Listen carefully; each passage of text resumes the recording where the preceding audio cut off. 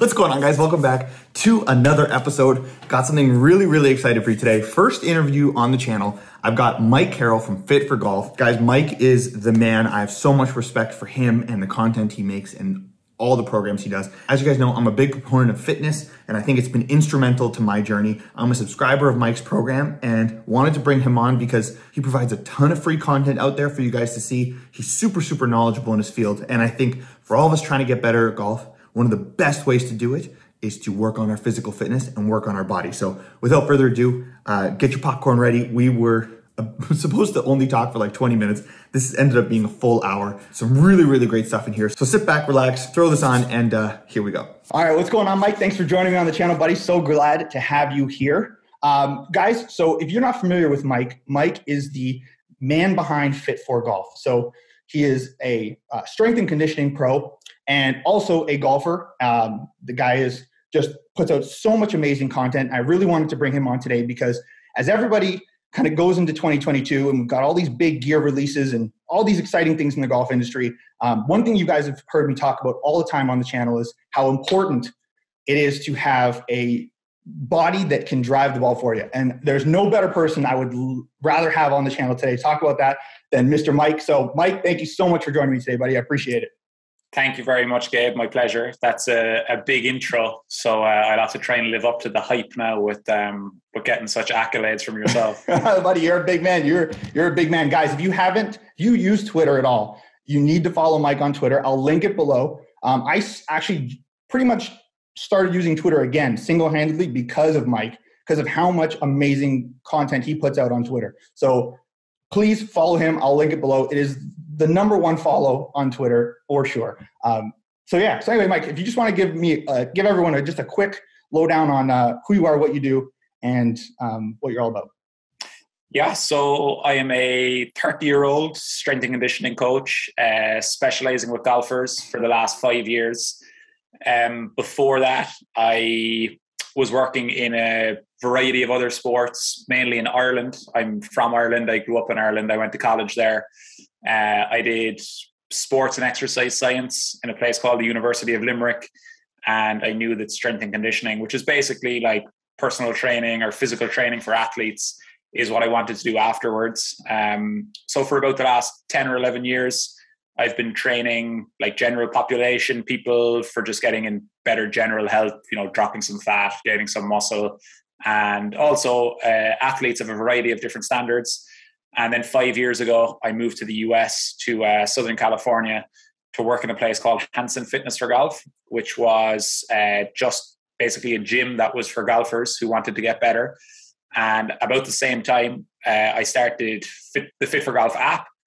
Fit for Golf was the name I'd been working under in Ireland, but solely in a physical capacity. I didn't have anything online. And kind of slowly that started gathering momentum and gaining popularity. And this year I left my work in Hanson Fitness for Golf, and I have been full-time just as Fit for Golf since, basically. So my time is split now at the moment between looking after like the general public or the kind of regular golfer subscribers on the app.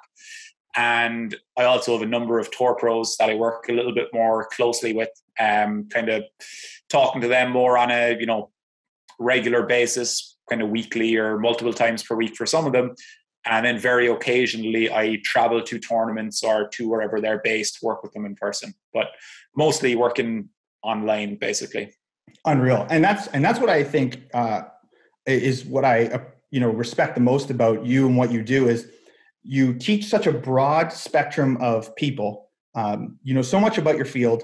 And on top of, having people at the highest level and then also just working with kind of the everyday golfer, you've done a similar journey as me with dropping your handicap. So you actually are practicing and putting into play all the things you're teaching to everybody. Like you dropped your handicap from, I think you were a 5 to now you're like a plus 1 or something? Yeah, 5 to +1 in a year and a half, kind of from like May 2020 to December 2021, basically, or November 2021. Just playing and practicing way more and kind of taking it a bit more seriously, basically. Unreal. And guys, again, follow Mike on Twitter. He documents all of his progress on there too, so you can see him ripping. You got a pretty nice range you get to practice at, which is yeah. So what's funny about that range is everybody looks at it and they're like, "Oh my god, that place looks amazing," but I think everybody, when they see the green area in front of me, they think it's grass, but it's actually it's just a really, really thin layer of AstroTurf on top of concrete. So they're faking baking it really good. Exactly. So like you've no idea how far the ball goes, because once it hits the ground, it just bounces up in the air. But it's a fine range. My favorite part about that range is the back of the range is about like 230, but it's a really tall fence, and there is really tall like supporting poles at the back of the range, and they're 15 yards apart, and like there's probably about 10 of them across the range. So you can, if you're hitting drivers, you can kind of aim at one of the poles, and if you're one pole left or right, you're within 15 yards, which is pretty sick with a driver. And if you're within two poles, it's 30 yards left or right, which is still pretty good. And then if you're outside that, you kind of know you're in a little bit of trouble. That's a great way to practice. Yeah. I love it. Okay, so talking about fitness, I personally, I'm of the opinion that the most undervalued, thing in golf is how you can fix your body to become a better golfer. I think, with golf getting so expensive, and we're seeing such a big thing in the golf boom right now where, prices are driving, and with COVID and everything, it's just getting worse, right? I think the new TaylorMade drivers retailing at $780. Golf balls now are going through the roof, right? So the price of getting better at golf, it seems to be going really high. But the one thing we all can control, and actually so many people don't have time to go to the golf course, but something you can do at home in your normal life is just fix your body. We all have so many things with our body that aren't actually working optimally, because most of us, like myself, I spent 10 years sitting in front of a music console. My body was not ready to play golf. And it's only been through investing so much into my body over the past 2 years that I've really grown an appreciation for taking care of myself, and just not even on like a golf level, just on like a happiness human level, the benefit of doing that. So, from what you're seeing in the evolution of the golf industry right now, for someone who wants to get better and doesn't know where to start with golf fitness, using your program with with your knowledge, like how do you get going so that you can become a better golfer with the stuff you provide? Yeah, like honestly, probably the easiest thing to do, and it's free, is I try and put out some educational or sample video of an exercise every day on Twitter and Instagram, or even like a mini workout that people can do from home. But it's as simple as you said, really. I think for most people, it's just a matter of getting started and doing something. Not obsessing about what they're doing is, say, perfect or optimized. It's really a matter of getting your body moving, like simple things that people can do at home, or things like squats, step-ups, lunges, some push-ups, even simple things like front and side planks and sit-ups and stuff like that. And some basic mobility exercises, practicing rotating your hips, rotating your torso, arm circles, things like this. And really, to be honest, like people who aren't doing anything, once they start doing something at all, moving their joints through a full range of motion and stressing the muscles a little bit with basic bodyweight exercises, they start seeing a big difference straight away, and I think, like you're talking about golf improvement and kind of developing at golf, as you go up levels of golf, you definitely see that the physical condition of the players gets better. Like their physical capabilities are really helping them rather than holding them back. And I think a lot of, middle-aged people or older, and even younger people, to be honest, depending on sort of what they've done in the past, like sort of step one, I would say, is trying to make sure that you don't really have any like nagging injuries or huge, red flags holding you back. There's sort of nothing worse than someone who's eager to practice and play golf more, but like their shoulder or their elbow or their back or something like that is really limiting how much they can do. So I'd say that's step one, is kind of trying to clear up any nagging issues you have. And then step two, you can look into basically developing your physical qualities, things like mobility, strength, power, and even just your general conditioning, to make sure you sort of have enough endurance and energy to cover, like the amount of practice and play you want to do, basically. And that was the thing that I found really interesting about your content and the stuff you put out, is that I think from a 10,000 foot view of somebody who doesn't know fitness, sometimes it seems like, you have to have these like crazy golf specific workouts and it's got to be this crazy thing. And really actually what and you have this one tweet that you put out constantly, golf's really simple. It's like squat, hinge, like just the basics things. And you actually break it down. It's very simple to improve your body. And so if you just want to touch on like a little more, just the simplicity of it doesn't have to be golf specific. It's just actually doing these things consistently over time. Right? Yeah, definitely. Like I definitely try and approach, I think where people get wrong, I'll kind of backtrack a little bit. I think people get a little bit confused with golf specific, and they think about it needs to be things that resemble the golf swing, that look like the golf swing. And while that's not bad by any means, and some exercises in a good program may look like the golf swing, we're looking to create specific adaptations in the body, or a kind of phrase that I prefer to use than specific or specificity is transfer. Like, how well does this training transfer to my golf, basically? And for that, real general training that makes essentially what I try and tell people is, if you can improve the mobility of your joints and the strength of your muscles, that's going to be extremely specific to helping you with your golf. So like kind of main joints, things like ankles, knees, hips, spine, shoulders, neck. If we can improve the mobility of these joints, which are really, really important for developing like good range of motion in our swing, and we can develop the strength of our main muscle groups, like, and you're practicing your golf swing and you're hitting golf balls, like you're going to see a transfer from that training. A problem that people run into when they try and make all of their training exercises resemble the golf swing is they often don't really have enough stress to do anything to change their body.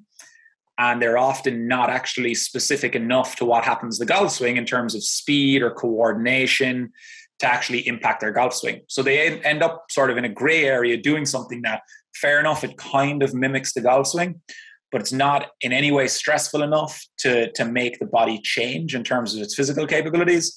And it's still very different to what actually happens when hitting a golf ball. So it might not be doing a whole lot for your swing either.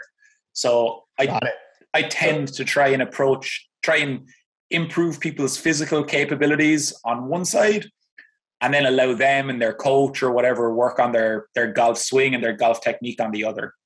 And it's not to say that no exercises in your program should look like a golf swing or resemble it, because some of the ones that I prescribe definitely do.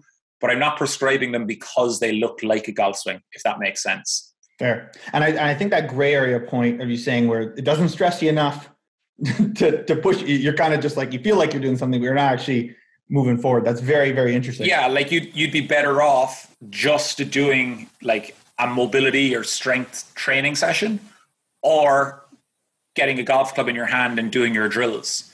I think when people try and do, certain things with dumbbells or, bands or something like that they're trying to work on maybe like a swing fault or swing tendency. Again, there's nothing wrong with it. It might be helpful, but I think it's a poor use of time compared to just working on your mobility and strength, or getting a golf club in your hand and doing some drills either with or without a ball, really, because I know, and from talking to players, we hear about specific swing tendencies, why they might be related to physical limitations, or like, it really bugs me on social media when you see a gym exercise prescribed for, this might help with, let's just say, coming over the top in your golf swing, and somebody's working on a separation exercise or something like that. And like, that's fine, but we need to remember that our golf swing is a really deeply ingrained motor pattern from how we learned to hit the ball. Right. So there's just very little likelihood of something you're doing at a very slow speed in the gym with something that is not really tied into hitting a successful golf shot with a like golf club and golf ball. It's just a very different, basically, what am I trying to say? It's basically a very different task for our brain to coordinate with the timing and the speed and basically the way that a golf club is designed and how we want to deliver to a golf ball and the millions or thousands of times that we've done it in a certain way. I think it's really, really important that we don't overestimate how much we can change that with like a medicine ball exercise in the gym or some sort of dumbbell exercise. Not that they're not useful, they might be. Yeah. But I think that they will basically put your body in a better position to make the swings you want to. But there's no way your swing is changing when you're feeling a little bit nervous on the 16th hole. You've got a tight driving hole and you're lining up your target. There's, trouble everywhere. Like that gym exercise is not showing up unless you've had lots and lots of real skill training, I would say, with a golf club and golf ball in your hands.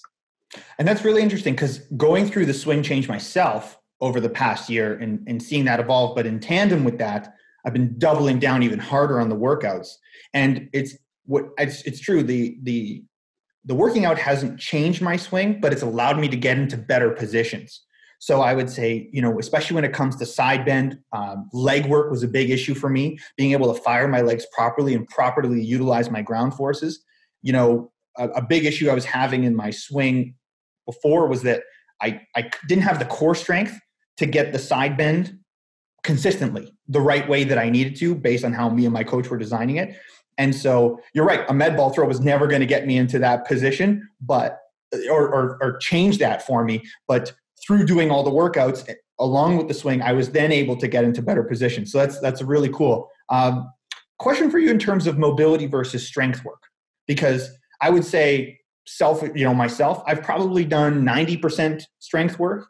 And as a result, I've seen definitely mobility benefits. I do a mix of, all the stuff you've got on your programs, and between bands and kettlebells and things like that, I haven't personally felt the need to be stretching all the time. Like I used to stretch a ton when I was sitting at my desk and my body felt like trash. Whereas like now, with the amount of training and how hard I'm hitting my body, I actually have way less mobility issues. I don't know if you see that with just through doing the strength stuff. And I guess a lot of the stuff we're doing through your programs, it's very functional in terms of the movements, like they're dynamic. But yeah, I just wanted to kind of see, that mobility versus strength, and through working on this stuff, I'm seeing better mobility, but I don't feel like I'm actively working on it.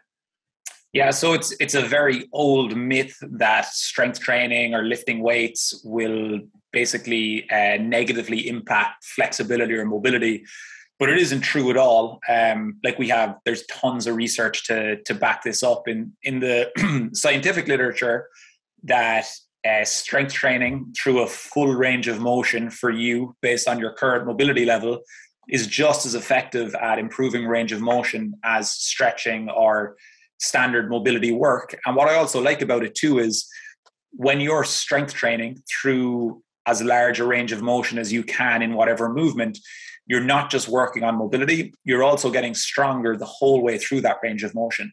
So then it means that you're going to be probably less likely to get injured when you're accessing that range of motion in your swing or in your sport, if it's another sport. And also by training it with weights and getting stronger, you're also going to be able to produce more force through that range of motion. So there's a better chance that you're going to be more powerful. Yeah. With that, so I'm a huge proponent of like good quality strength training is very, very beneficial for mobility. Just if we give one example, let's just say we take a squat movement, for example. Like there's no doubt that the mobility of your ankles and your hips and your knees is going to improve by by doing squats in your training, reasonably heavy for whatever your strength level is, and gradually, increasing the range of motion as you get more comfortable. But I'm also a huge proponent of doing some direct mobility work that isn't strength training. And the reason for that is there's certain movements, I would say, that are much easier to isolate and target and improve by doing them as mobility exercises rather just than hoping they come as a byproduct from strength training. What I mean by that is that there's certain mobility exercises I prescribe for things like internal hip rotation and thoracic spine rotation that I think we can get very good mobility benefits from, and they respond very well to, let's just say, body weight or a mobility style of loading, as opposed to trying to load them for like a heavy set of 5 reps. You know what I mean? So like, yeah. I'm happy for someone to do like a heavy set of squats for, let's say, 5 or 6 reps, and saying, yeah, like that's going to be really useful for the mobility of your ankles and your knees and your hips. But if I'm giving someone like an internal hip rotation drill or something like this, our body isn't particularly robust or strong in some of these exercises that can be really useful for improving mobility. So I think they should be in the program too, if that makes sense. Yeah, totally. And that's something now I'm starting to, I realized I kind of need to add in more as my swing has gotten better. And especially when it comes to creating depth in the backswing. Yeah. I've noticed now the need to really work on those elements. Yeah.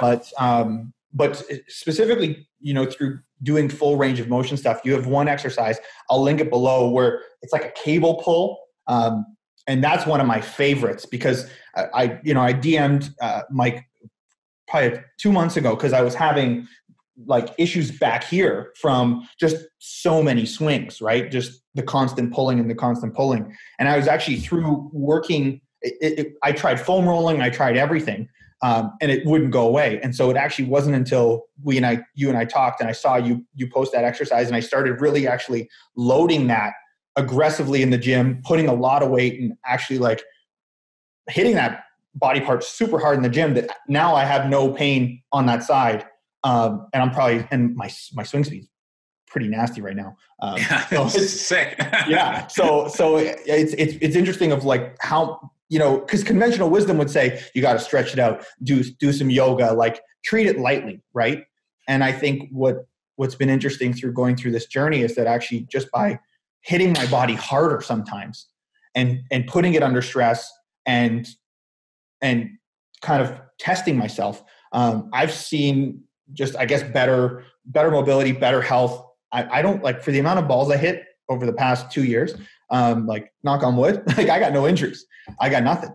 Yes. So like if someone is struggling with a soft tissue injury, which is usually like muscle or tendon, and it's pretty clear to the person that it's related to the volume of practice they're doing or the amount of play they're doing, what that's a sign of is that area of your body, so like let's say it was kind of your upper back and rear shoulder area, like that was a sign that part of your body wasn't conditioned enough to deal with the stress you were putting on it with all of your golf practice. So what you're trying to do with strength training is to load that area and stress it a certain amount so that you make it stronger and better conditioned. And now it's able to deal with the stress you're putting on it from your golf practice. That's kind of the idea of, say, rehab, or like another term that people use is kind of prehab, to try and stop those things developing in the first place. But anybody like that I know who hits tons and tons of golf balls, like that's a lot of stress on the body. So if we can make our bodies stronger, and resistance training or, strength training with weights or bands or whatever resistance tool you want to use is a way that we can really, really strengthen certain parts of our body that might be lagging behind, or based on the swing changes that we're working on, or based on the way we swing, they get stressed a lot with our practice and play. We can try and strengthen them and get them in better condition so that they're now better equipped to deal with the stresses of our practice and play. Does that make sense? Totally. And that, sorry to interrupt. That would kind of go against the conventional wisdom of, if an area is giving you trouble, that you rest it or stretch it until it feels okay, and then you go back to your practice. But that doesn't really make sense, because if you take, let's say 3 or 4 or however many weeks of rest from the activity that was causing you issues, fair enough, the pain or the symptoms or discomfort might be gone away. But you need to remember now that you've also lost general conditioning in that area. Right. You haven't done anything for that area for a certain amount of time.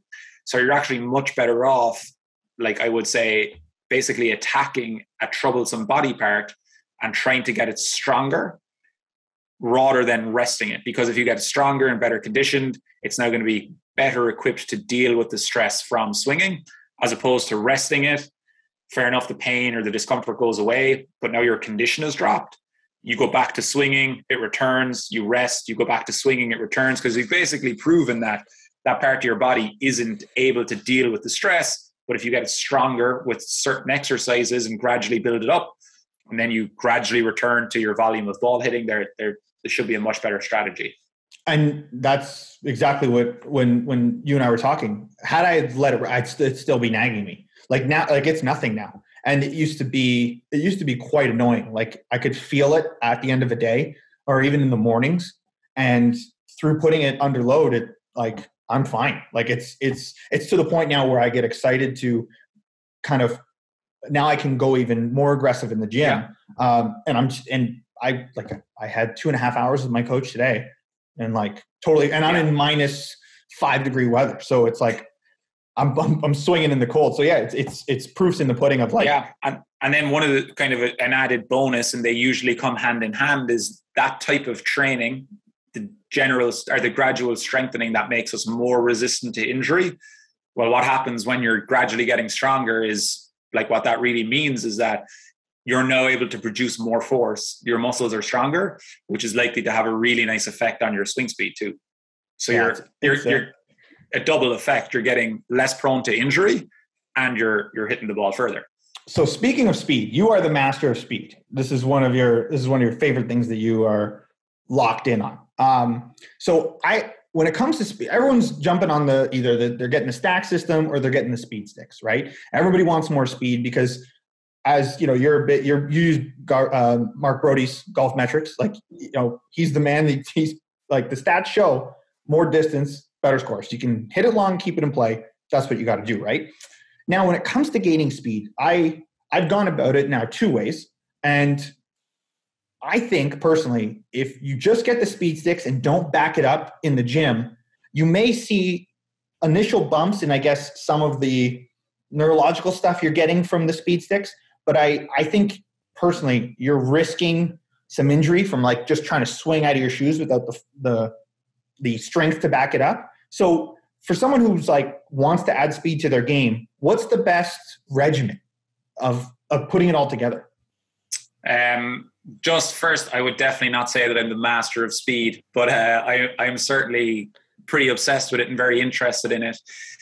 To answer your question, there is definitely a number of different ways that we can gain speed. There's no doubt about it, because there's just enough evidence to show that this is true. So 100% people can definitely gain swing speed by just going and using speed sticks, or just going and using the stack, or even not using any of those speed tools, just swinging their own golf clubs as fast as they can for speed training.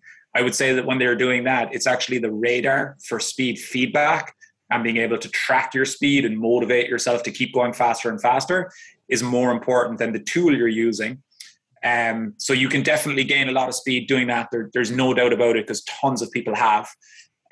You can definitely gain speed by not really working on your speed at all, specifically, and just by getting stronger in the gym, getting your muscles. Which is what I've been doing. I stopped speed training 10 months ago. I basically stopped using speed sticks, and I exclusively work out. You still, well, correct me if I'm wrong, but I would say you still do speed training though with your own clubs and balls. Like, you're still pumping driver pretty hard.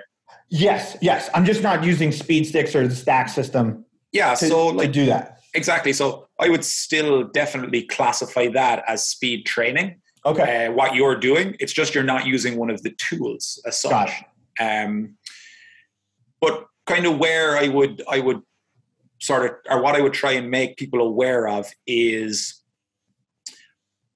kind of the way that I try and break it down is that if you consider the speed training tools are just practicing with your own golf clubs to get faster and faster, I think that you can definitely get a lot faster by doing that, but you will hit a plateau and you won't get any faster without getting stronger. So a way of considering it might be that if we take 2 players, if we have someone that is, let's just say, very weak in general, they haven't really done any strength training, they're not involved in other sports, let's just say we take two 40-year-olds for argument's sake, right? And I know there's tons of other variables can go into it, but this will be a good enough analogy for people to understand. So if we take a very weak 40-year-old that's not in good physical condition, they haven't trained in the past, and we take another 40-year-old who, say, is pretty strong, has been working out a lot, basically they look after themselves with strength training. I would basically be kind of looking at that, the person who, and we give them both speed training. We give them both a new set of speed sticks or the stack or whatever. I'd be willing to bet, like, over the grand scheme of things in general, again, there's loads of variables will go into this, but the person who is very, very weak, hasn't trained in the past, let's just say they gain 7 miles an hour in 12 weeks. They might be going from, say, like 85 miles an hour to 92 miles an hour. But I bet you the person who's never done speed training, but has been really, really strong from their like gym work and just getting generally better physically, they're probably already going to be starting at like 100 or so, because their body is in such a better condition. So if they gain 7 miles an hour, they're going from 100 to 107. Right. Does that make sense? So they're going to be like their ceiling for speed is going to be way higher because their body is in such better physical condition for generating speed and power. Well, because from what I've seen in my own personal experiment of all this is that I think core strength is so undervalued when it comes to golf. People just don't realize that how much a stable core can help you with everything, even just like putting, like keeping a putt on line. You got to squeeze the abs, it's not just about hitting it far. And so when I see guys just getting the speed sticks and just swinging as hard as they can without reinforcing that, I wonder if that's you're just spinning your tires versus actually being productive. Yeah, like I would disagree a little bit, to be honest, Gabe. Okay. Just because, like, I've talked to so many people, like via email or just on social media, that have made huge improvements from their game from only adding in something like the speed sticks or the stack. I would say that they're often people, though, who are maybe, well, no, it's come from a lot of handicap ranges, I would say, because like those protocols are just giving people so many extra swings per week. And I think the variety of different weights as well, especially if they're not doing anything else, that is quite a big stimulus for them to get stronger. And one of the things too, like that I think people almost forget about sometimes with the speed sticks is that a lot of the drills that are in the speed stick protocols, I think that they actually help a lot of people improve their swings. So the step change drills, the double step. So there's secondary benefits that are happening. Yeah. And that was, again, that was more out of curiosity to get your take on, because personally, I think for me sitting at the desk for as long as I did, I think my core strength was just so bad that I almost needed to do both. But I was curious that if you needed it or if you could kind of see benefits either way. There's no doubt that, and like this is how I set up like every single program that I prescribe for people. Basically, there's no doubt that speed training plus strength training is better than either of them on their own. Like there's just no doubt about that. Basically, what I think happens people with speed training is that they get a very quick bump up in speed. Then they plateau hard, and it's really, really difficult for them to get faster. I think those people, the only way that they're going to get significantly faster is by increasing their raw materials. So by making their muscles bigger and stronger.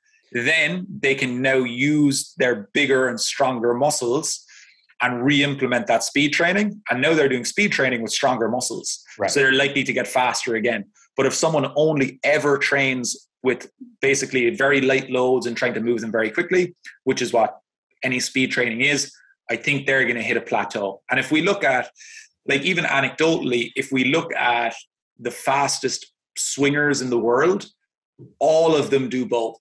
Yes. Like you don't have anybody like swinging, like 140 miles an hour just because they practice hitting a ton of drivers fast. Right. They're all beasts. Right. They're all really, really strong. Go ahead. Right, last point. What I will say though And it all comes down to how much time somebody has, what they enjoy doing and what they want to do.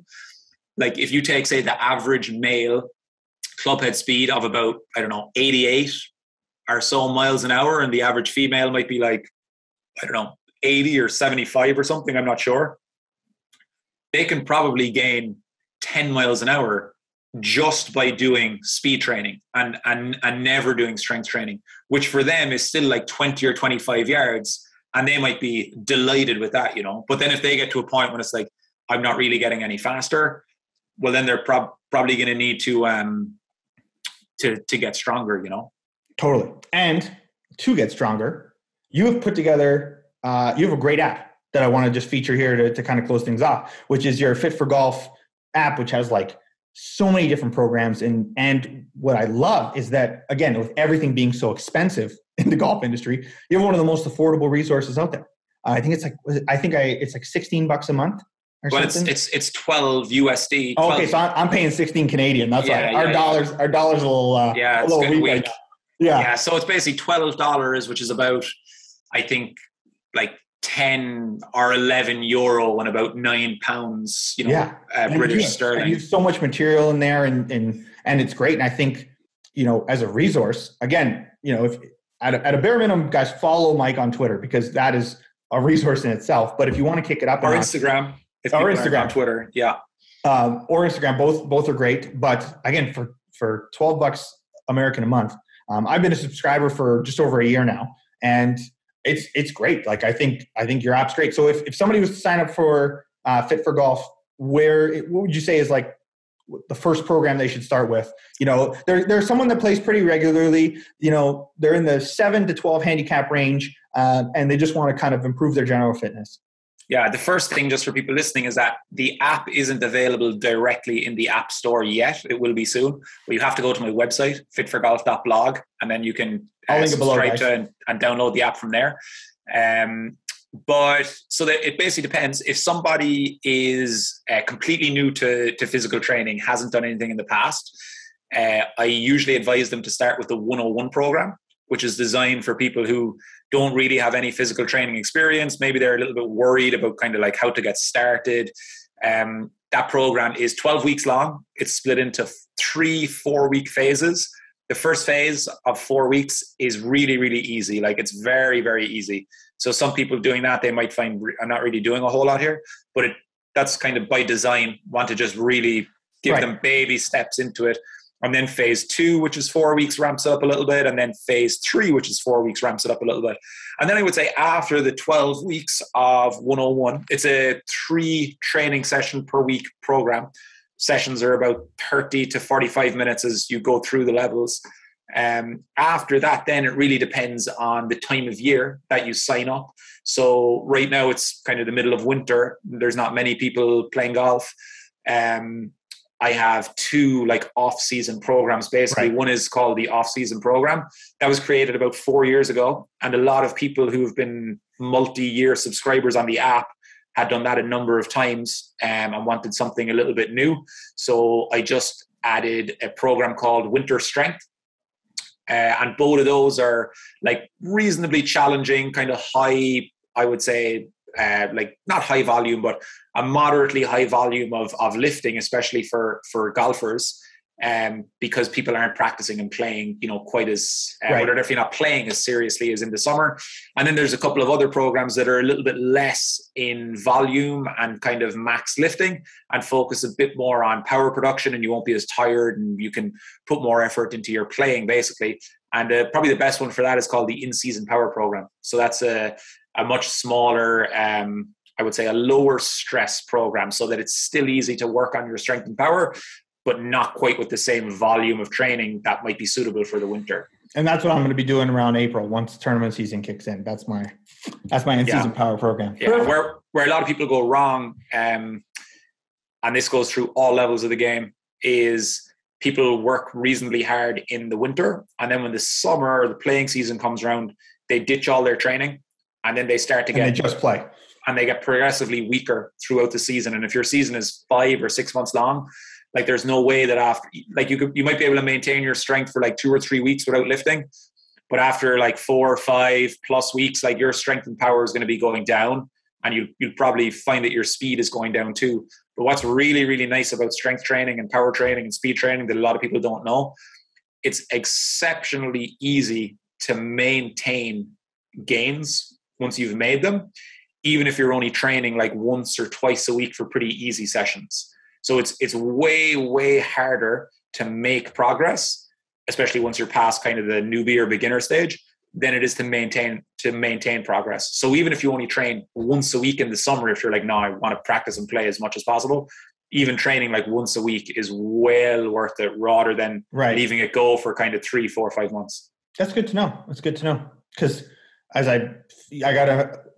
once I get into the summer, I'm gonna have to find that balance. Because right now I'm training 5, 6 days a week. Yeah.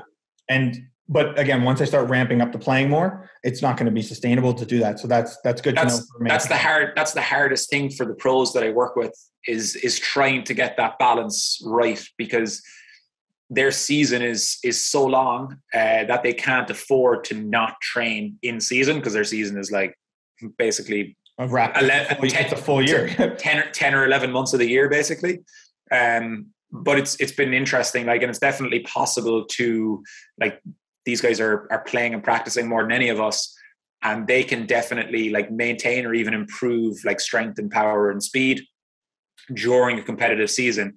But it's a very different amount of training compared to if they get like 8 weeks off where they've no competition. Right. The goals change a little bit basically in those periods of time, because in your off season, your main goal can be physical development, but in season, obviously your goal is golf scoring basically. So you need to accept that there has to be a slight tone down in physical training if you want to really maximize your golf course ability. Totally. Yeah. And I'm in the midst of that right now. I'm slugging 4,500 calories a day and lifting like a madman. So what's your swing speed at? You said it's nasty at the moment. You up in the mid 120s? Yeah, like cruising speed with the driver right now, my average is like 124. Yeah, that's like today. Sweet. Yeah, I'm working way less hard to cruise at 124. Like I'm not really trying to swing as hard as I can anymore. It's like I was last year. Last year I was just trying to push speed. Now I've put such a focus on strength and controlled speed with a good swing. So what sort of ball speeds are you getting on that? Are they range balls you're hitting? Yeah, range balls. So I'm peaking at like mid 170s or something. Yeah, 174 to 178. That's very good with range balls. Like, yeah, so that's where, and I'm using a Ping G425 LST. So, I typically don't see as high ball speed numbers with that driver versus some of the other hotter drivers, which you have the same one, right? You're using Ping as well. Yeah. So where I've seen actually the biggest gains is like my iron swing speed. Yeah. Like today, my 4-iron was like 112. Wow. Not even trying. Like that's me. And I like just swinging with my coach. How much of it was that was on like a flight scope or something? Then flight scope, like, yeah, like that's crazy. How much of that do you think is from improvements in your mechanics as opposed to just like you're getting stronger? 50-50. You've obviously been doing so much work on your swing. It's 50-50. I've been fast, but the what I didn't have before that I have now is with better mechanics, specifically with my ground forces, I'm able to and it's tough to explain because I'm not a golf coach. Specifically with my lead leg, the way I can push off of my right leg and plant my leg now, if I saw it today in my lesson when I wasn't really consciously about it. My swing speed would be lower. I was probably swinging my 4-iron at like 107. Right. As soon as I plant that lead leg, I can get a 4 to 5 mile per hour increase when I'm properly turned. Yeah, and that's kind of like that goes back a little bit to what I was saying about one of the reasons why I think the speed sticks or the stack and things like that can be so beneficial too, is that especially for say kind of like mid handicap or slightly higher handicap golfers, is that when they're hitting a golf ball, like obviously we all hit tons of mishits and bad shots, but they're more common for mid and high handicappers. They're often reluctant to swing fast at a golf ball because they want to make solid contact. They're worried about where the ball is going to go, which is obviously a good thing when you're, playing a competitive round or whatever. But when the ball is removed and people are just given the goal of swinging fast, often they start moving their body much more efficiently and much more dynamically. And it gives them a chance to get used to feeling these more athletic, dynamic swings. And at first, yes, it might be tough for them to coordinate this and find the center of the face. But over time, it makes them a way better golfer, because when they swing faster, they often actually, to keep swinging faster, they often tend to actually improve their swings. A lot of people think that when they swing faster, their swing gets worse, but not really. Like, because when you look at faster and faster swingers, their technique is usually really, really good. And even some of the drills like that are in the speed sticks, like the step change drills and the double step and things like that, and the heel stomp, they're almost like ingraining these things that you're talking about here with ground force, but making them pretty simple and athletic to do. It's almost like the same way you'd step into like hit a tennis ball or swing a baseball bat or something like that, you know? Yeah. And I would say, go ahead. No, go ahead. Because I would say when the balance of technique versus the strength. So one thing I knew, coach, when we kind of did a bit of a tear down on my swing in August to push away than where I was going, I knew I had to get stronger to hit a certain position. So I knew I had to get a certain level of strength to get the bend I wanted to get to hit the fade a certain way with the driver, because my goal is to hit this power fade. And I could hit a draw with worse mechanics, but for me personally, body to commit to a fade requires me to really be strong in certain positions. I knew I had to get there in order to do that. And then through better technique now, though, like you're saying with, because one thing I didn't like about how I was playing in competition wasn't utilizing my speed and my strength, because I still had that fear. And so with better mix now with strength, I'm taking that mentality of swinging freely and swinging hard now. Yeah. But I can control it because my body doesn't feel like it's out of whack at those speeds. Yeah, kind of another point then that I think is really important, like, is that I'm as big a proponent for like swing speed training as you will find. Like, obviously I make a living from it. I'm a ambassador for the stack and speed sticks. Like, so I'm a huge proponent of them. But what I think is super important for people too, it does depend on their say opportunity to hit golf balls as such. But most people, even I would say relatively good players, I'm not saying don't work on speed, but like realize that swing speed is only a element of distance, which is what we're really concerned with. Like, because like, and again, like, I'm a proponent of this type of work. I think it's very beneficial. Like, we do need to remember that if it's someone who's trying to get better at golf, we're obviously trying to transfer any of the swing speed training we're doing into lower scores, like into driving the golf ball better on the course.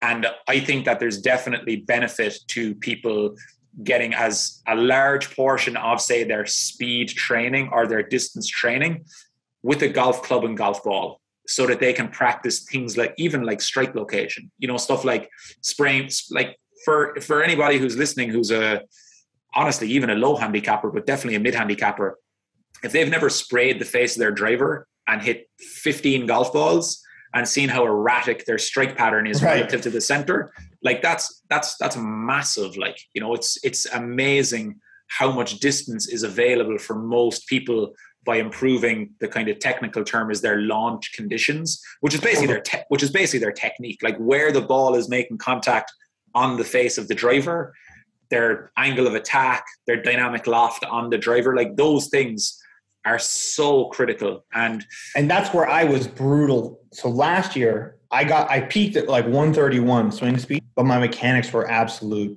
trash. Yeah. And so I was spinning and launching the ball way too high. I wasn't taking advantage of any of that speed because my dynamic loft was absolutely atrocious. So now I can deliver probably 5 to 7 miles per hour less. But my dynamic loft is amazing. I'm taking spin off the ball. I'm launching it great, and I'm hitting it, in the right windows. Exactly. Without having to nearly swing out of my shoes. Yeah. So, and that's where, say, like, so you're somebody talking about that from like the top 1% of swing speeds, in the world, basically at someone, who's like 125 plus. Like, so for you, like obviously you can be the best driver of the golf ball in the world probably with 125 if you're hitting it accurately enough, But on the flip side, there's going to be people listening, their club head speed might be 83 miles an hour. And for them, I would say, like, it doesn't matter how efficient you get. Golf is going to be really difficult to make a lot of pars or give yourself many greens in regulation because the speed is just not there. So I would say for them, like, it has to be number one priority, like swing faster. Like don't worry so much about strike and dynamic loft and these things, because they go for it. They can be like optimized and dialed in later. For that person, it's a matter of like they need to get faster. And then a lot of people are somewhere, in the middle where they've tons of room for improvement with getting faster, and they've tons of room for improvement with these improvements in basically like contact and launch conditions. And then what's really important to remember too is like that often for kind of amateur players, the improvements that they make in their speed and technique will often come together. Like by swinging with better mechanics, their speed will increase, but because they're moving better, they'll also be delivering the club better. And that's when, like that's when things can really take off in terms of like scoring improvements. Like if you're hitting it longer and more in play, like that's what's great, like at the moment, like I know for certain at the moment, like I leave a reasonable amount of speed in the tank, because like I haven't gotten good enough yet that I can, like in terms of my technique and my strike, basically my skill level and my technique isn't good enough for me to swing as fast as I can. Because even though the club head speed might jump by 5 miles an hour, I'll either misstrike it, so the ball speed won't be any higher, or I'll hit like 2 or 3 around into bushes or whatever. Right. So now I've lost any of those potential like strokes gained off the tee, even though the speed will be higher. So like, it's not rocket science. Kind of the challenge is like, yes, I'll gradually try and increase my speed, because I also want to be cognizant that as I get older, my speed doesn't drop off. But I also want to make sure that like I want to get better. Like I know like last year, for example, like I just kind of got into, like, for the fun of it, like trying to get my ball speed as high as I could, like hitting off a simulator into a net, just going wild. And like, as I was doing that, the swing that I was basically like implementing to do that was a completely different movement pattern to anything I'd feel comfortable playing with on the course. And even though the swing speed was going sky high, like I was getting into the low 130s, often the ball speed wasn't very good because I had no real control. Now over time that might have improved, but it was also just something like, I'm working on something here. Yes, there's benefits to it, like, but am I trying to get better at breaking my ball speed record, hitting into a simulator where maybe 2 out of 10 balls is playable? Or am I trying to get really good as a golfer, basically, where I can go to a reasonably challenging golf course, stand there with driver and be like, no, I'm pretty comfortable. I'm pretty confident I can put it into this window. And yes, I might be like 7 miles an hour less or 10 miles an hour less than when you're going wild, but that's kind of the balance. And it's not that one is better than the other, because when we look at the best players, and as you go up in standards of golf, they tend to be the fastest and also the highest skilled. Like if you look at, like, I know most of the people listening are amateurs, but like if you go through like amateur rankings, as you go down in handicap and score, players are faster, like they hit the ball further, but they also hit it more accurately. And if you look at, and by more accurately, it might not even be more fairways, but they're not hitting it into trouble, because hitting it 20 yards offline at carrying it 290 yards might be the same as hitting it like 10 yards offline carrying it 250, because you kind of have the dispersion cone or funnel going out as the ball carries further. The same degrees offline is going to be a bigger distance offline. And then if you look at the best players in the world, like tour pros, if you go through strokes gained off the tee, like it is not a direct correlation between ball speed and strokes gained off the tee. Like there is an accuracy and skill element comes into it, so it's a balance. And for most players, it's somewhere in the middle. You probably need to improve your speed, but there's also probably tons of room for you to hit it further with your current speed. And then there'll be some players on either side. Like there'll be some people whose speed is so low. It's like, look, that speed is never going to be conducive to the type of golf you want to play. Ramp it up. And then there's other people who are probably super fast because they're beasts from other sports or they've trained a ton and their speed is great, but they're spraying it everywhere. That person, you're going to be like, look, your speed is fine, but you know, there's just such a dramatic variance in where your face is pointing and where you're hitting the ball. We need to bring that in. Like you don't need to be speed training 3 days a week. We need to be, how do I hit the middle of the face and put it somewhere, you know, down the hole, basically. Totally. Well, dude, thank you so much for your time. I really appreciate it. Guys, make sure you check out Fit for Golf. I'll link everything in the description below. I appreciate you, bro. You're the man. I know I told you it was going to be 20 minutes, but I could let you keep going for hours at this point. Thanks, bro. That's what happens. And anytime I'm asked to come on a podcast or a call about talking about training and speed, it's like, yeah, I think it'll be like 30 minutes. And I tell my fiance, I'm like, yeah, I'm going on a call there. You know, she's like, it's just like a podcast. It's about club heads. She's like, yeah, I'll see you in 3 hours. I'll see you in 3 hours. Well, dude, again, thank you so much. Guys, check out Fit for Golf, Mike Carroll. Thank you very much, Gabe. Appreciate it. And good stuff on your golf. It's been very, very impressive following along. Thanks, buddy. I appreciate it. So pumped to have Mike on the channel. That was awesome. Hope you guys got some value out of that. Again, I've linked all of Mike's links below if you want to check out his stuff. It's provided a ton of value for me and my progression, and I think it'll provide a ton for you. So give it a look when you get a chance. Guys, thank you so much for watching. Like and subscribe if you haven't already. Join me on the golf tournament, and I will catch you on the next one.